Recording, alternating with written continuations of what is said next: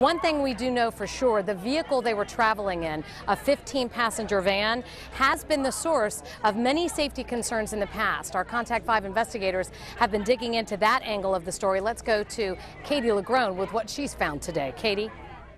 That's right, Kelly. Crashes involving passenger vans are not new. In fact, Florida leads the nation in crashes involving these 15-passenger vans. It's a problem we spent the day digging into. This video on YouTube shows inside a 2000 Dodge Ram Van 3500, the same year, make, and model as the van that crashed this morning, killing 8 churchgoers on board. Equipped with 4 rows of seating, these 15-passenger vans have fueled more than a decade of debate and scrutiny because of its history of problems.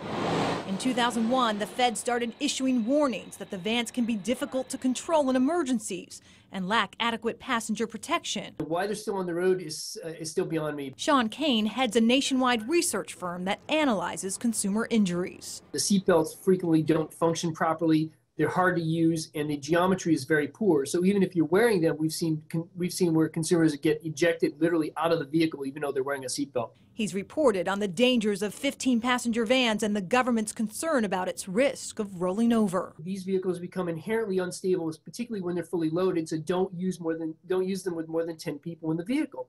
Yet they were sold and marketed as a 15-passenger vehicle. This morning, there were 18 churchgoers in this van, and while the circumstances surrounding this crash remain under investigation, these pictures will become the latest example to a concern the government and safety advocates have been sounding the alarm over for years. They're used as a cost-effective alternative to a bus for many of these organizations.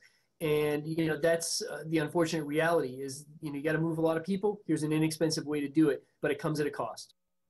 Interesting side note here, public schools here in our state are not allowed to use 15-passenger vans to transport students since they don't meet the current guidelines for student travel.